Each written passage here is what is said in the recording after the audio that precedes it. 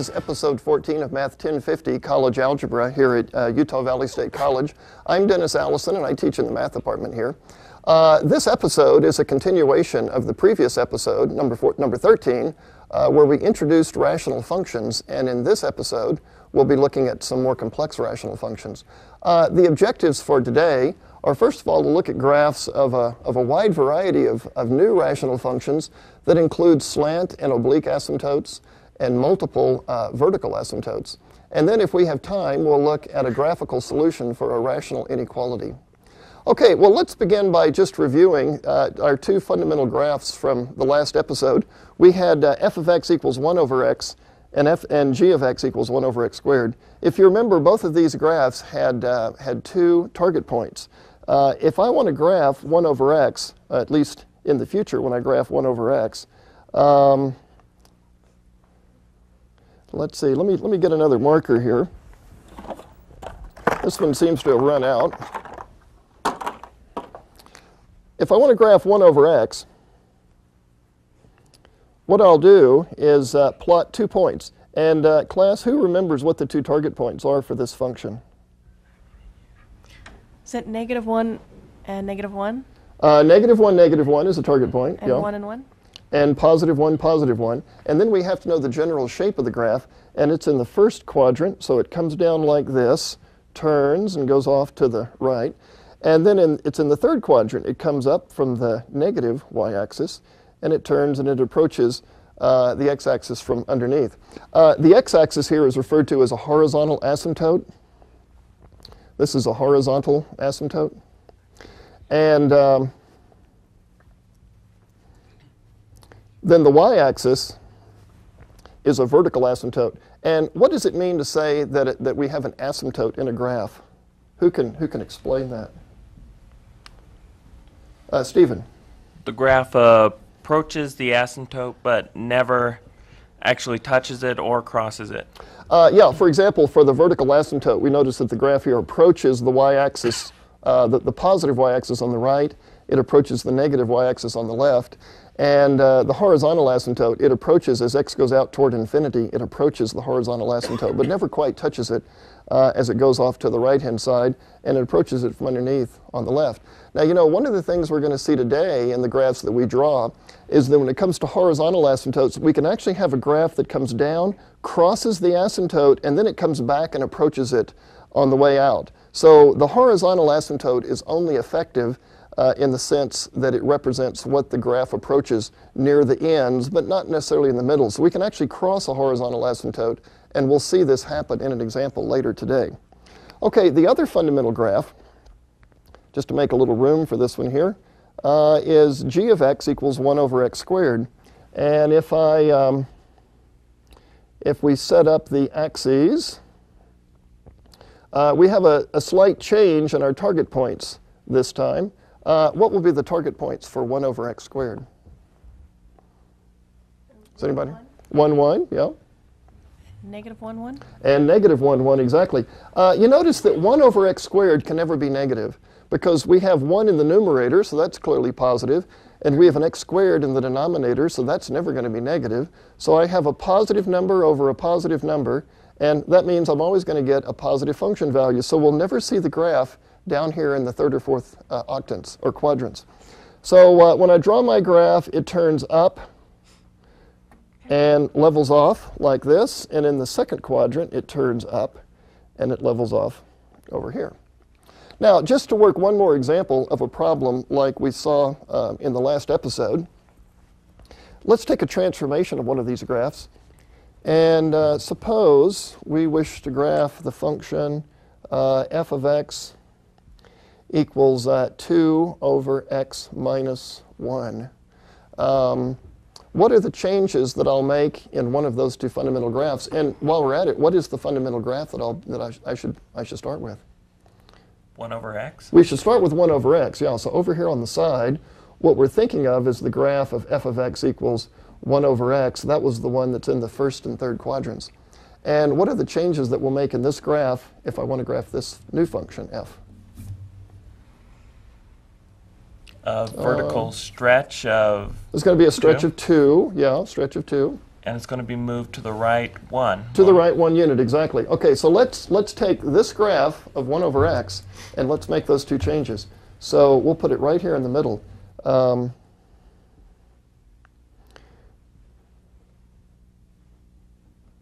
So that says if I move 1 unit to the right, the vertical asymptote moves 1 unit to the right, so I'll just dot in the vertical asymptote right here, and that's going to be along the line x equals 1. And then the target points would say from the new origin, move over 1 and up 1, but we're stretching this by a multiple of 2, so I'll go over 1 and up 2, and I'll put that target point up above. And if I go to the left one, instead of going down 1, I'll go down 2, and I'll get a point right here. That's going to be the y-intercept. And my graph then looks like 1 over x, but it's been moved over a bit. And this is the graph of the function f of x equals 2 over x minus 1. Now, we had a rather lengthy discussion about this in the last episode, but I want to remind you of these things because we want to keep these ideas in the foreground as we introduce these new functions today. You notice this function has no x-intercept? If I were to look for x-intercepts, even though it appears there aren't any, if I were to look for x-intercepts, what I would do would be to let y be 0. And you notice over here, if I let y be 0, I have 2 over x minus 1. And if I multiply both sides by x minus 1, I'll have 0 equals, and multiplying by x minus 1, 0 equals 2. And of course, that's impossible. So what that means is it's impossible for 2 over x minus 1 to be 0. And that means there are no x-intercepts. And that's exactly what our graph tells us. It does look like we have a y-intercept here at negative 2. And if I had not known that, I would have found the y-intercept algebraically by letting x be 0. And if I let x be 0, I get 2 over 0 minus 1. And that says that f at 0, let's see, 2 over negative 1 is negative 2. And yes, that's exactly what we get right here, is that y-intercept. OK, so with that review, let's move to some new functions that we'd like to graph. And let's go to the first, or to the next graphic. Now, here we want to graph some more complex rational functions. In this example, we have 2 parts. Let's first graph f of x equals x over x minus 2. And then we'll come back in a minute and we'll graph part B. So let's come to the green board. And part A says we want to graph the function capital F of x equals x over x minus 2. Let's see. Now, is this a proper or an improper fraction from what we said last time, class?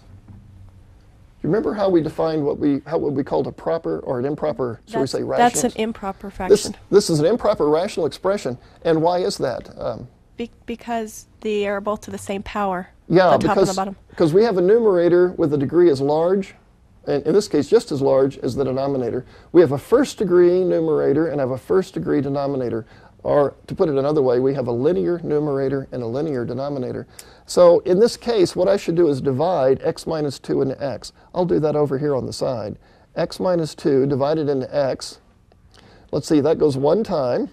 So I have x minus 2. I want to subtract that off. The x's cancel. And when I subtract here, 0 subtract negative 2 is 2.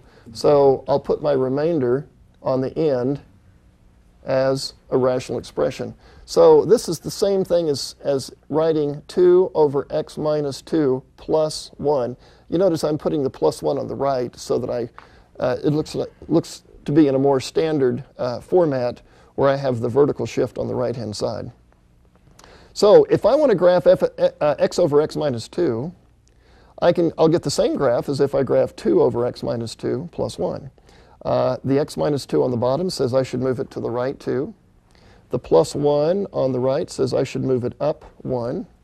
And the 2 in the numerator says there should be a stretch in the graph.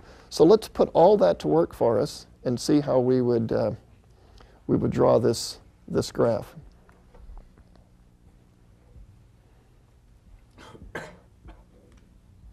Let's see. First of all, let's move the graph 2 units to the right.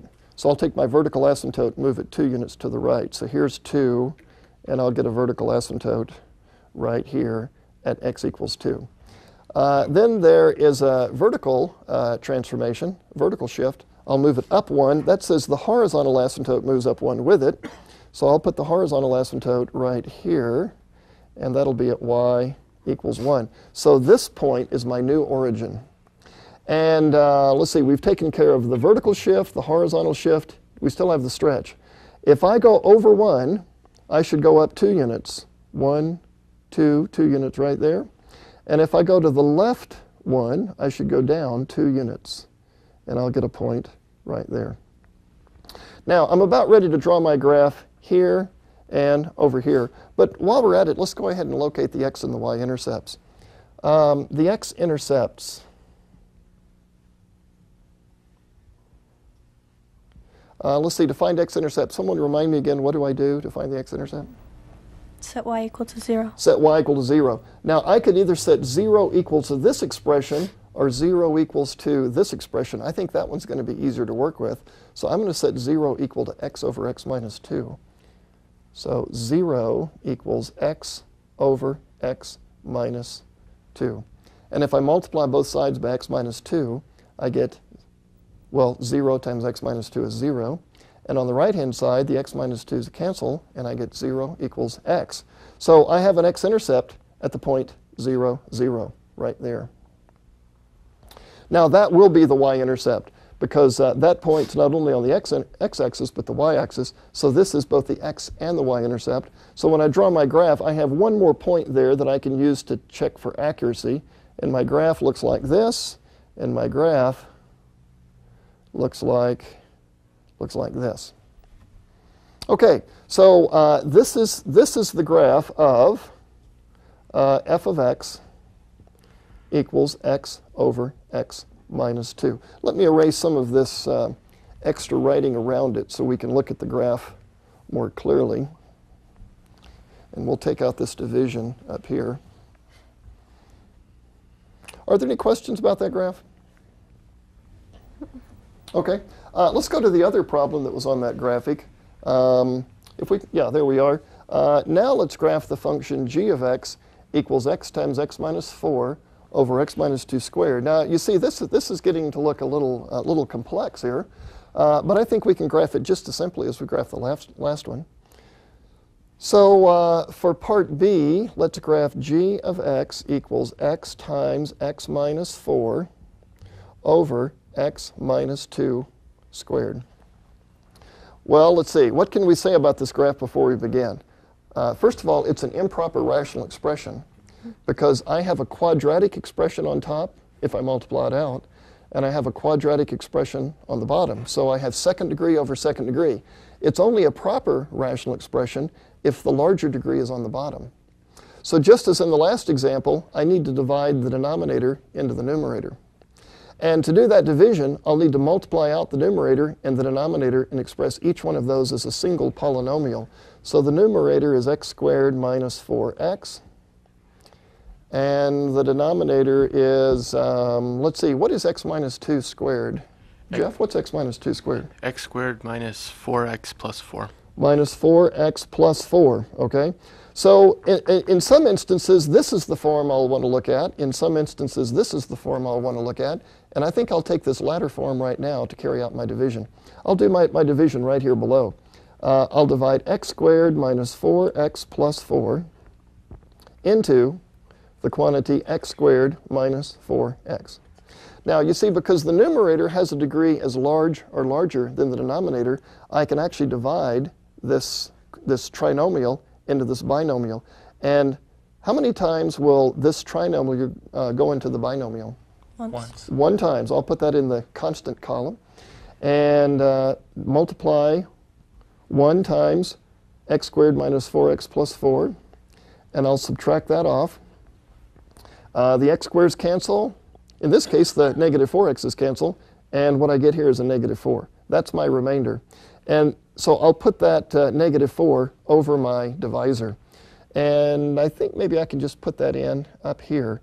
I'll say this is negative 4 over x minus 2 squared plus 1. You notice when I put negative 4 over my divisor, I went ahead and factored that again to write it in that form. You might say, well, why are you factoring it again? You started off with it factored, then you multiplied it out, now you're factoring it again. Well, in this form, I recognize this as a transformation of the function 1 over x squared. I don't recognize it in that form, but in this form I do. So I think we're ready to draw our graph. The fundamental graph that I'll be using here is g of x equals 1 over x squared. But there are 1, 2, 3, 4 changes in this graph. We have to shift it to the right 2 units. We have to shift it up 1. We have to stretch it by 4. And we have to flip it over because of the negative. So I have to make all 4 of those changes when I draw this graph. So let's put that over here. X-axis, y-axis.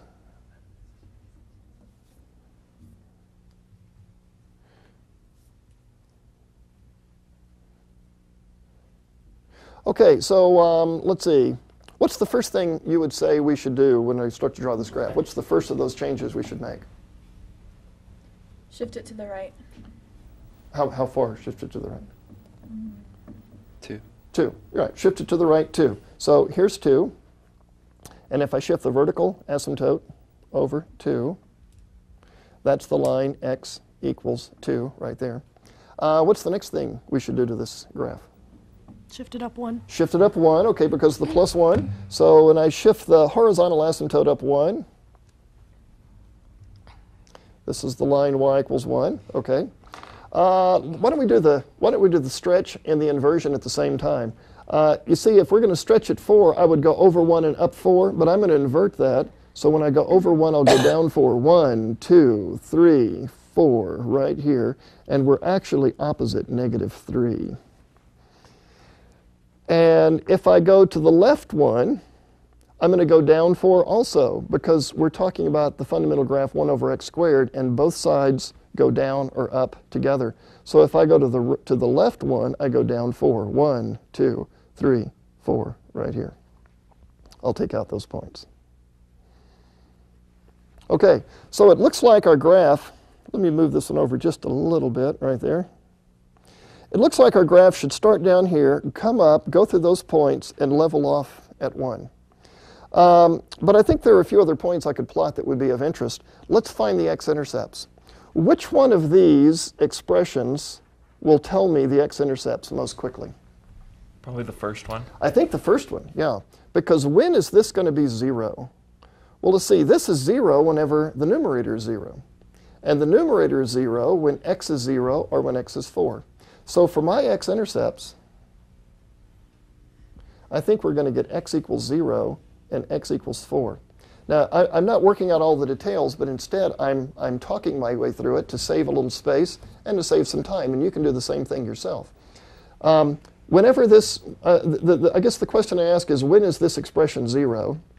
And this expression is 0 when the numerator is 0, and the numerator is 0 when either this factor or this factor is 0. And so I get 0 and 4 for my intercepts. So here's 0 right here, and 4 right there. This was 2, this is 4. What about the y-intercepts? Well, this is the y-intercept because this is the point on the y-axis. So there's no need to look for an additional point. So when I draw my graph, it comes up, goes through those 2 points and levels off. And this one comes up, goes through these 2 points, and it levels off over here. Let me remove some of the other writing around it. And you get a better picture of what that graph looks like. Okay, let's go to the next example then, and now we'll look at something a little different called a slant asymptote. We haven't seen a slant asymptote in any previous examples, but this is sort of an extension of the idea of graphing rational functions. Okay, in the next example it says sketch the graph of f of x equals x squared over x minus 1, showing its slant asymptote. Well, let's write that one down here on the screen. F of x equals x squared over x minus 1. Is this a proper or an improper rational expression? Improper. It's improper. But this time, what makes it a little different from the other examples is I have a larger degree on top than on bottom. So what I'm going to do is to divide the bottom into the top, and it's going to go more than just one time. I think we'll get a variable in as part of our quotient. X minus 1 divided into x squared. Let's see, x goes into x squared x times. And when I multiply, x times x is x squared. X times negative 1 is negative x. And when I subtract, I get a plus x. And x minus 1 goes into x one time. 1 times x minus 1 is x minus 1, and I'll subtract that. And when I subtract, the x's cancel, and I get a 1. At this point, x minus 1 will no longer divide into the 1. That's my remainder. So I'll write that as a rational expression, 1 over x minus 1. So as an alternative form for my problem, x squared over x minus 1, I could also write as 1 over x plus 1 plus the quantity x plus 1. You notice what I've done is to take the polynomial portion of the quotient, and I put it on the right instead of on the left. Yeah. I think that should be x minus 1 on that numerator. Oh, excellent. Thank you. It should be x minus 1. Thank you. You're exactly right. The other one. In the denominator, I'm sorry. Oh, that's right. That should be a plus. This should be a minus right here. Yeah, thank you. Okay, now, how do we go about graphing this? Well, I think I'm going to want to use both of those forms to determine what the final graph is going to look like. This x minus 1 in the denominator tells me that there's a vertical asymptote at 1 because 1 is not in the domain. And so I'm going to have a vertical asymptote at 1. So we'll put that one in right here. X equals 1. And let's see, what about x-intercepts? Are there any x-intercepts for this graph? Let's see, to find x-intercepts, I would set y equal to 0. And if I set this equal to 0, then the numerator is 0. And if the numerator is 0, what would I get for x? 0. I get 0. So for the x-intercepts, I have x equals 0. So that point is right here. And that is the y-intercept once again, so I won't go about looking for the y-intercept. If I wanted to find a y-intercept, I would set x equal to 0 and solve for y, but I think I'll come up with that same point. Okay, now here's something that's different about this graph from the other graphs. You notice that if I pick x equals 3 or 5 or 10 or 20, whatever, as x gets bigger, what happens to this fraction right here? The number gets smaller. Exactly. This fraction is going to get smaller, and therefore f of x is going to look more and more like the expression over here. As this fraction plays a smaller role, that means f of x looks more and more like the graph of f of x equals x plus 1. Now, what does the graph of f of x equal x plus 1 look like? That's, what does that look like, Jeff? It's going to go through the y-axis at y equals 1. 1, yeah. And then just go up diagonally, up 1 over 1. And okay, it's going to be a straight line. Yeah, where it's going to cross the y-axis at 1. And if I go over 1 and up 1, I'm going to get a diagonal line. Now, this is going to be my slant asymptote right through here. And what this tells me is that as you go further and further out to the right on the x-axis, as x's get larger, the function f of x, the original function f of x, looks more and more like x plus 1. It looks more and more like that diagonal line because the thing that makes them different is this rational expression added on here, and this becomes smaller. This approaches 0. So what this tells me is that the function is going to turn up around in the vicinity of x equals 1. It's going to turn up there, or maybe turn down, and it's going to somehow be turning out diagonally over here. Now, you know, I don't have any x-intercepts on this side. I had one x-intercept at the origin. So if the graph were to turn down, I would have to cross the x-axis. So apparently it doesn't turn down, it has to turn up. And so that tells me my graph should look like this. It has to approach the vertical asymptote, either above or below, and it has to approach the slant asymptote. And because there was no x-intercept, I figure it can't go down, so it has to turn up. Now, of course, there's a question here of how low do you go to turn before you go back up? We don't really know with this information. If I started plotting discrete points, I could make a better estimation of that, but I'm trying to avoid plotting a lot of points. But I figure this is the general shape of the graph. Okay, now what's happening over on the other side? Well, either the graph is going to go up near the vertical asymptote, or it's going to turn down. And if it goes up, it has to come back and approach this slanted asymptote. But there's no x-intercept over there. But there's an x-intercept on this side. So I think what that tells me is my graph comes up, it touches that x-intercept, and by the way, what is the multiplicity of that root in the numerator? So it's going to look like a, shall we say, sort of like a parabola there. It's going to turn, and that's the high point. It turns, and it comes back and goes out this way.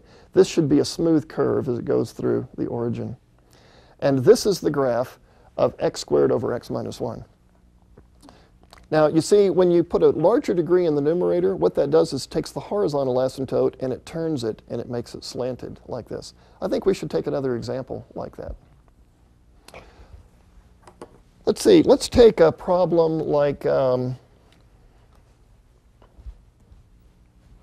take a problem like this. Suppose we have g of x equals x times x plus 3 over x plus 1 over x plus 1. Now, as I make this up, here's what I'm looking for. I want to have a rational function, and I want to have a larger degree on top than on bottom. And on top, I have a second degree polynomial. When you multiply that out, it's a quadratic. And on the bottom, I have a linear polynomial. So I have an improper rational expression with a larger degree on top. This tells me I'm going to have a slant asymptote in the problem. So I need to divide the bottom into the top. And to do that, I better multiply out the numerator first. X squared plus 3x divided by x plus 1. Now, I'll do my division over here. X plus 1 divided into x squared plus 3x. X goes into x squared, x times x squared plus x. I'll subtract that off. When I subtract, I get a 2x. And x goes into 2x 2 times. So when I multiply, I get 2x plus 2. And I subtract this off, and I get negative 2. This is my remainder. So that says I'll have to express my answer as a negative 2 over x plus 1 added on to the quotient. See, I've taken my negative sign and put it out in front in this case. Okay, so this is, let's see, let me just rewrite this down below. This can also be written as negative 2 over x plus 1 plus the quantity x plus 2. I'm taking my polynomial expression and putting it on the right because this is going to become my slant asymptote.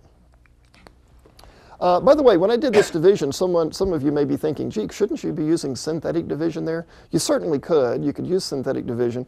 But because this is so short, it's just a linear divided into a quadratic, I decided to show all of the details there since speed wasn't really such an issue for that division. Okay, let's see what I can say about this. There's going to be a vertical asymptote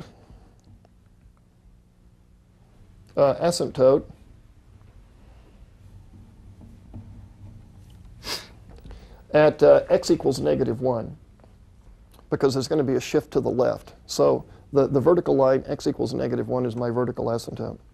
There's going to be a slant asymptote, which is what? What would you guess? The slant y equals x? Y equals x plus 2. Yeah, this entire thing. Y equals x plus 2. What about x-intercepts?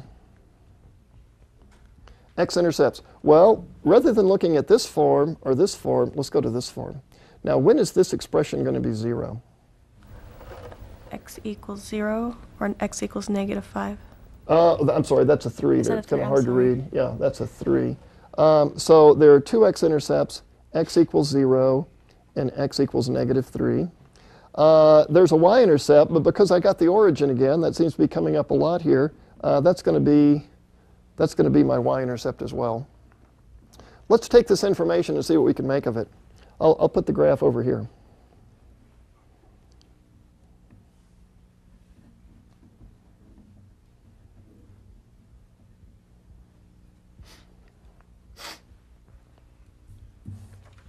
Okay, vertical asymptote at -1. So I'll put my vertical asymptote right here. That's x equals -1. Slant asymptote, y equals x plus 2. Let's see, going back to the origin, if I go up 2, the slope is 1, go over 1 and up 1. So I get my slant asymptote right here. This is the line y equals x plus 2 right there. Those aren't target points that I plotted there. Those were just merely aids in helping me sketch the slant asymptote. There's an x-intercept at the origin, and there's an x-intercept at -3, -1, -2, so here's -3 right here. So this is -3, and that was -1. By the way, what is the multiplicity of those roots, 0 and -3? 1. They're both 1. So what does that mean about the graph? Will it be turning like a parabola, or will it pass through? Pass through. It'll pass through. Okay, now let's put that information together. On the right-hand side, I know that my graph has to approach this slant asymptote from either above or below. It's got to come to this point, and it's going to be passing through that point, and it has to approach this vertical asymptote. I think all that information means that my graph is going to look like this. I could probably make that a little bit smoother right in there. So I think that's what the graph looks like on the right. And on the left, let's see, I know I'm going to be coming through this x-intercept. I have to approach this vertical asymptote. I have to approach this slant asymptote. So I think the graph is going to come down like this. Yes? Do you take into consideration that -2 at all? Does it, The -2, oh, right here? yeah. Well, you see, what that says is that there's been a graph that's been inverted. And if that negative had not been there, then the graph would have been maybe up above in here, and it would have been down below over there. It would have been inverted, but it wouldn't be just a simple inversion, because if you take off that negative, this doesn't change. So it's not a matter of putting a negative there and putting a negative here. Let me see if I can explain that a little bit better. If I take off that negative, that only affects this one term. It doesn't affect that term. Okay. Whereas if you put a negative in here, that affects the entire graph. Right. So by removing that negative, it merely flips this to the other two, those aren't exactly quadrants, but these two regions, and I'd have a graph up above and I'd have a graph down below in that case. Okay. Let's see now, let's just consider some of the options here. We said that at -3 the graph was going to pass through the x-axis, but someone may ask, well, couldn't it have passed through this way? Could it have come down that way? Well, the problem would be, if it had come down this way, I'd have to come back to this asymptote. And to get back to that asymptote, I'd have to turn and cross the negative x-axis to get down here. But I don't have any more x-intercepts. So this is the only x-intercept, so the graph must be rising as it goes to that point and not falling as it goes through that point. Because if it were coming down, it would force me to have another x-intercept further out the negative x-axis. Okay, let's take an example now of a function that has two vertical asymptotes. Oh, let's see. No, actually, we have an oblique asymptote in the next example. Let's go to this one. In this example, it says sketch the graph of g of t equals t cubed plus 1 over t. Now, this is more than a slant asymptote because I have a cubic on top over a linear denominator. And this time we're using the independent variable t rather than x, but that's not a significant change in the function.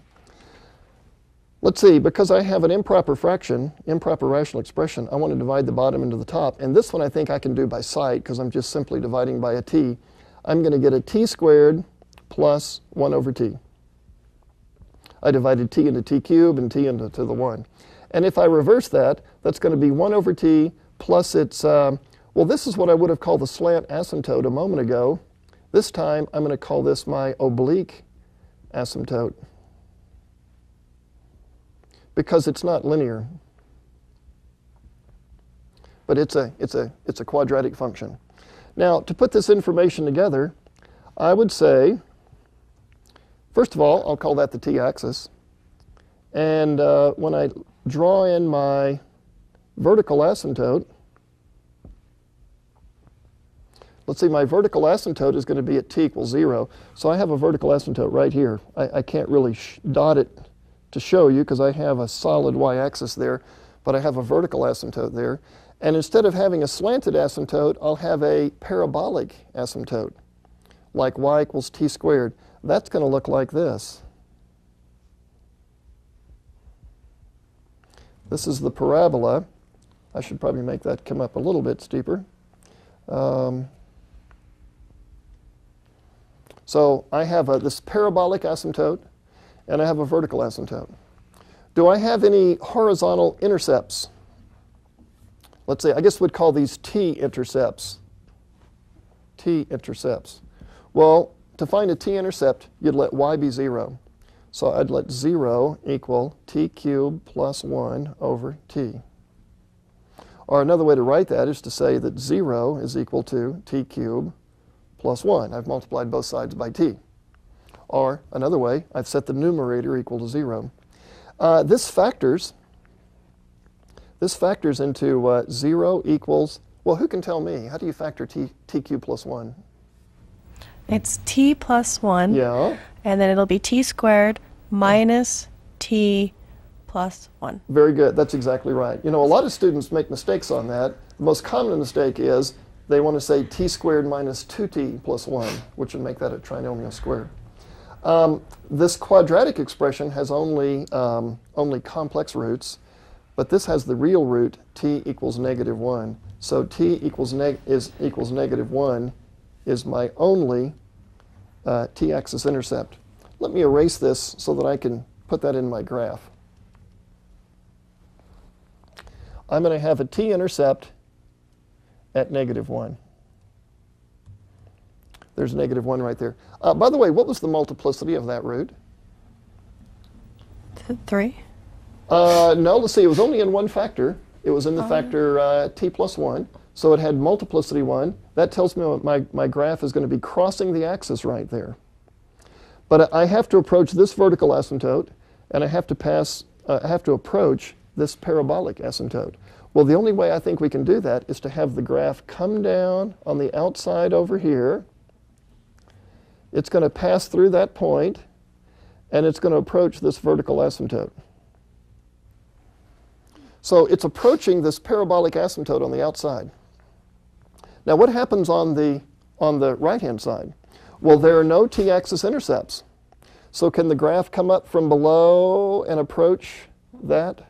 No, I don't think so. So what do you think it's going to do on this side? It's going to be on the inside of that parabola. Very good. It's going to be on the inside. It's going to come down like this. It's going to turn. It's going to go back up and approach the parabolic asymptote. Of course, there's always the question, how low should we draw this portion of the graph? Should we come down maybe a little bit higher?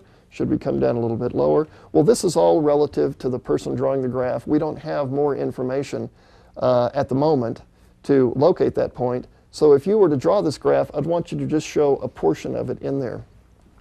Let me ask you this. Oh, Susan. When you're finding your x-intercepts, why do you only use your numerator and not the denominator? Well, I think that's a good question. You see, back over here, when we said 0 equals t cubed plus 1 over t, one shortcut for this is to just take the numerator and say, when is the numerator 0? So when is t cubed plus 1 0? Susan's asking, how can you just go to the numerator? What about the denominator? Well, see, if I set this equal to 0, I'd need to multiply both sides by t to get rid of this expression, t cubed plus 1 over t times t. Over here, the t's cancel, and t times 0 is 0. So you see, what we're left with is just the numerator. So if I want to find out when a fraction is 0, it's when the numerator is 0. You might say, well, shouldn't you set the denominator equal to 0? No, that's when I have my rational expression undefined. That tells me when I have a vertical asymptote, not an intercept. So the numerator gives me intercepts, the denominator gives me asymptotes. Okay. So here's a situation where we have a rational expression, and it had not a slant asymptote, but it had this oblique or curved asymptote, and we took what little information we had and we drew a fairly accurate sketch. Okay, let's go to the next graphic. In this next instance, we have multiple vertical asymptotes. And I'm sure by now you're thinking, my gosh, when is this ever going to end? It just keeps getting more and more complex. But you know, actually, I think as you look at this next function graph, I think you'll see the functions are getting more complex, but the effort it takes to graph them is not particularly more complicated than it was before. The function we have in this case is f of x equals x minus 1 over the product x minus 2 times x plus 1. Well, here's what goes through my mind when I look at this. First of all, I say this is a proper rational expression because I have a larger degree on the bottom. Therefore, if I were to multiply out the denominator, I'd get a quadratic. I wouldn't be able to divide it into the x minus 1. So that tells me there's no vertical shift. This is basically no extra expression added on at the end. There's no vertical shift, and so the horizontal axis, the x-axis, is my horizontal asymptote. But I do have two vertical asymptotes. Let's see, we said that because the larger degree was on the bottom, I'm not able to carry out any division here, and therefore there's no vertical or slant asymptote produced. However, there are two places where this function is undefined. Where would they be?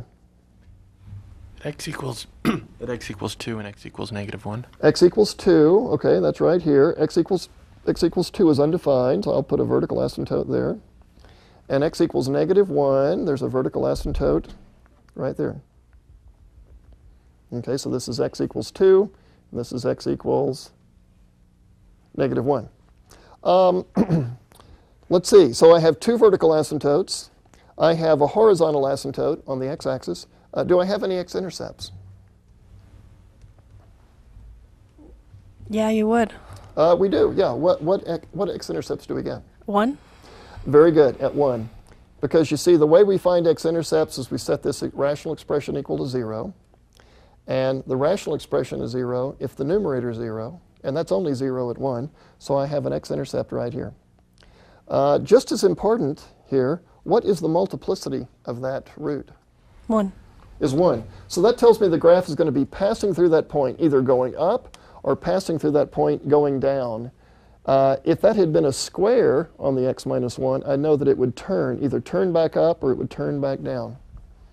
Okay, this is all important information. Now, where will it cross the y-axis? Where is its y-intercept? Susan. Wait, I have a question. Oh, okay. Does it only pass through the point if it's if it's raised to an odd power? Right. If it's even, it turns and goes back up, or it turns and goes back down.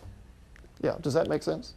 Mm-hmm. Because just in that vicinity, it behaves like a parabola, so it turns back down, or in that vicinity, it behaves like a straight line and it passes on through. Let's see now. How do we find x-intercepts? You mean y-intercepts? Y-intercepts. Thank you. You set x equal to 0. Set x equal to 0. Let's do that right below it. If I set x equal to 0, f at 0 would be negative 1 over negative 2 times plus 1. We get plus a half. Plus a half. Now, where will that be? Let's see. Plus a half would be right about here. Now, a person might say, well, that doesn't seem to give us much information, but actually that reveals a lot. Because we said the graph was going to pass through 1, either going up or coming down. Well, look, we have an appointment to be to the y-axis at a half. It must be rising as you go from right to left. So it must be coming down like this. I don't think it ever levels off in there, but it looks like it comes fairly close to it. Now, a person might say, Dennis, couldn't it pass through that point and then turn down suddenly? But if it turned down, what would have to appear between negative 1 and 0? An x-intercept? Another x-intercept. So you see, it's important to know where the x-intercepts aren't, just as it's important to know where they are. If there's no x-intercept here, the graph has to turn up and approach the vertical asymptote on the rise as it approaches it from the right. Okay, now, what about over on this side? We have no information at all. So what I would do in this case is I would pick a point like this one right here, 3, And I would say, if I substitute in a 3 here, here, and here, will I be plotting a point above or below the x-axis? Just to pick this as a test point. Well, if I substitute in 3 here in the numerator, I'll get a positive 2. And if I plug in a 3 here and here, I think both of those will be positive also, won't they? Which tells me this rational expression will be positive at 3. Well, if it's positive at 3, it's positive everywhere to the right of 2 because there are no x-intercepts. It can't cross the axis. So that tells me my graph has to look like that. You notice I didn't even bother computing the exact function value at 3. I just wanted to know, should I be above or below? Now, what about on the other side? Suppose we choose, well, let's pick negative 3 right here. If you substitute in negative 3, let's get this out of the way, I think. If you substitute in a negative 3, will the numerator be positive or negative? Negative. It'll be a negative. Actually, it's a negative 4. And if you put in a negative 3 there and a negative 3 there, what will each of those factors be? Negative. They'll both be negative. Negative and negative. Now, if all of those are negative, will the function value at negative 3 be positive or negative? Negative. It'll be negative. That says I should go down. I don't really care how far down because we're not trying to get that much accuracy, but I know that my graph is below, and so it has to stay below, and it levels off like that. You might say, well, why couldn't it go up above? Well, if it ever went up above, you'd have to cross the axis. And we can't cross the axis because there are no intercepts, so it has to stay below. So if you pick one test point, like +3, +4, +5, doesn't really matter, and then on the other side, pick one test point, figure the sign, that's all you have to do. You don't have to figure an exact numerical value, and then you can sketch the graph. So here we have a situation of 2 vertical asymptotes. We still have a horizontal asymptote, and our graph is divided into 3 pieces. The piece to the right of 2, the piece to the left of -1, and the portion in between -1 and 2. Okay, let's do one more example like that.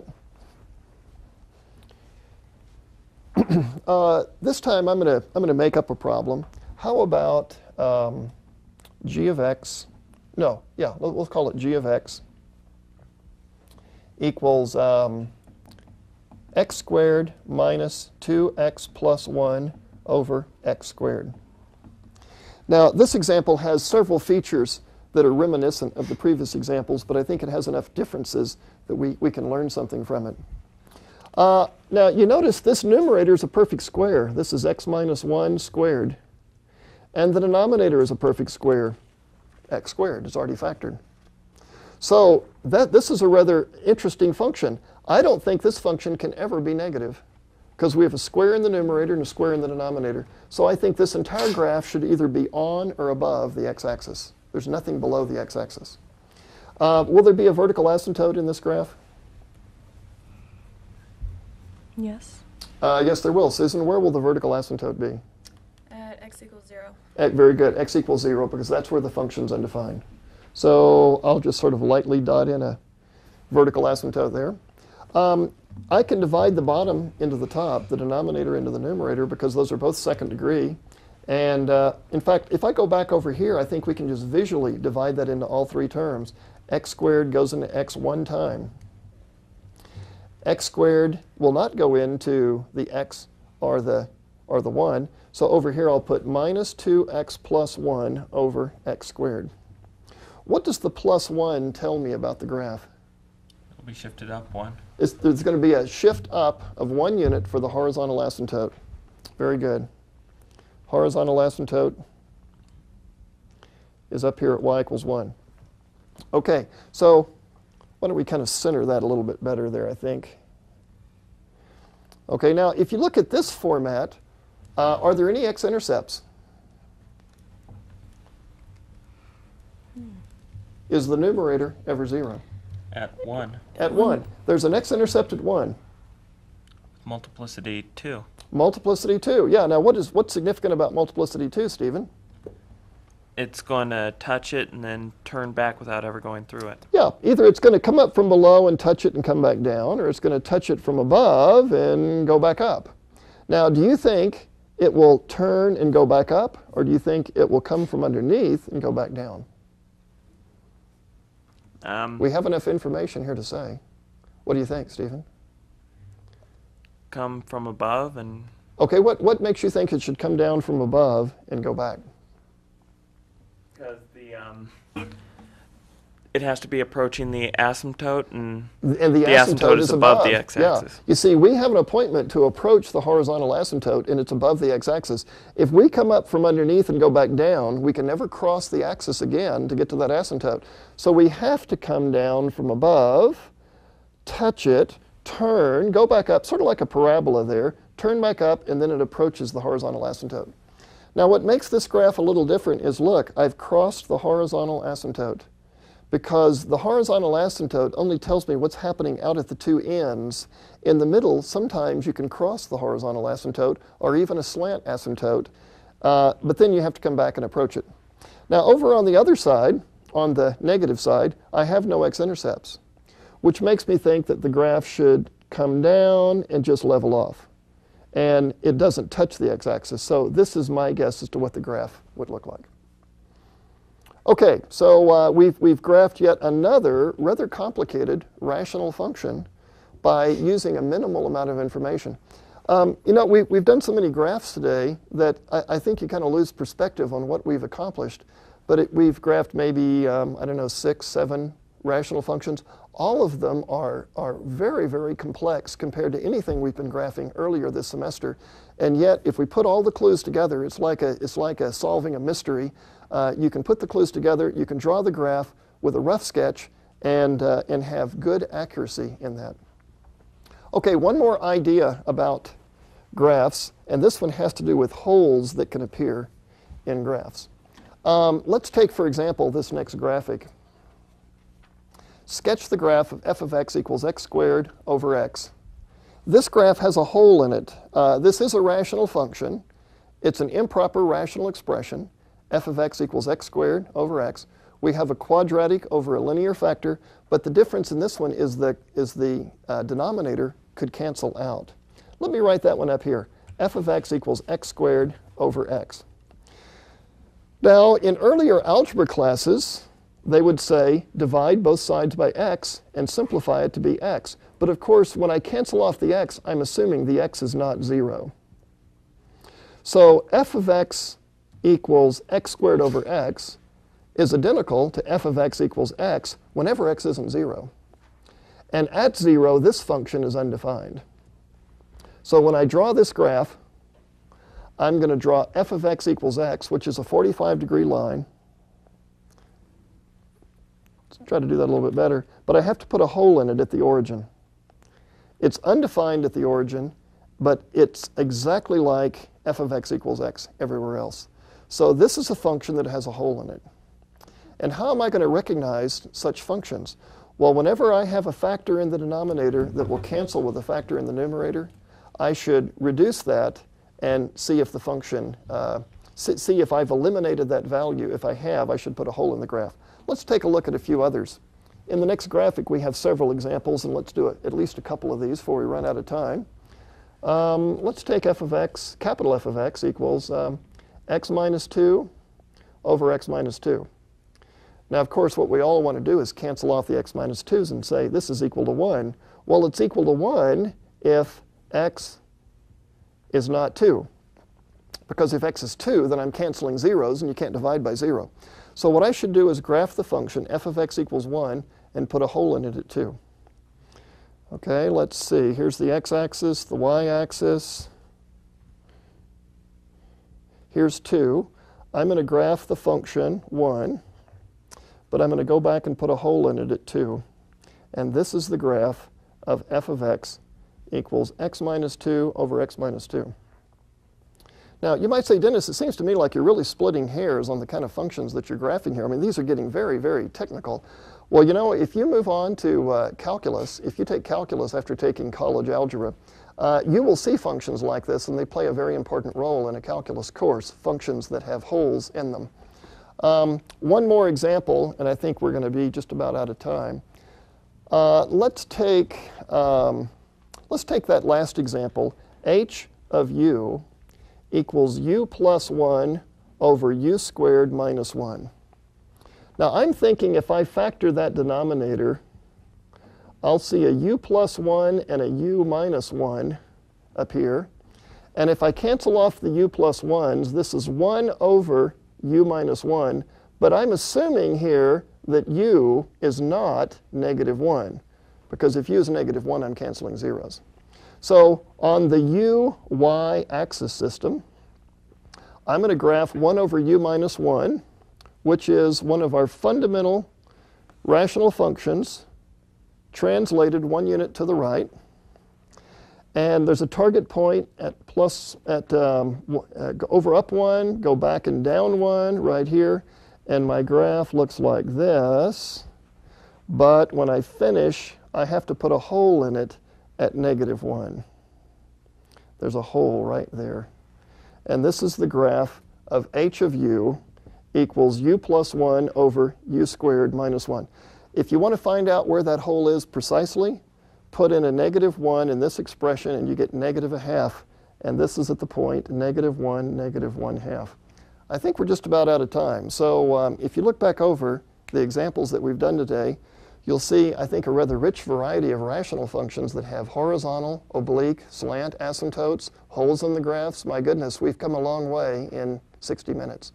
In the next episode, we'll be reviewing for our exam, for our second exam for this course. And so you'll want to tune in for that. We'll go back over each of the sections that we've covered and highlight some of the important things you need to remember. There's a more extensive list of review topics on our website. And I'll see you next time for episode 15.